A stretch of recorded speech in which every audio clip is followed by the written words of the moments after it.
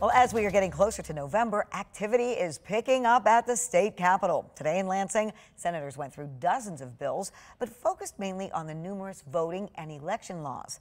Republicans submitted bills to make it more difficult to vote. Democrats did the opposite. This comes after Governor Gretchen Whitmer vetoed 4 bills earlier this week that she says invalidate the legitimacy of the election. There were problems. There are causes for reforms. There's causes for reforms that have been suggested for decades. You guys have been in charge for 40 years. If you think the last 40 years were so full of fraud and things of that nature, I'm happy to go back and erase all those decisions you made.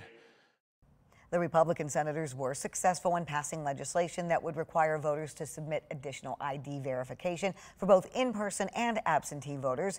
Democrats say it's unnecessary and will encourage people not to vote, saying this move disregards the entire election process. These bills are not in place, of course, because they need further review from the governor and the state house.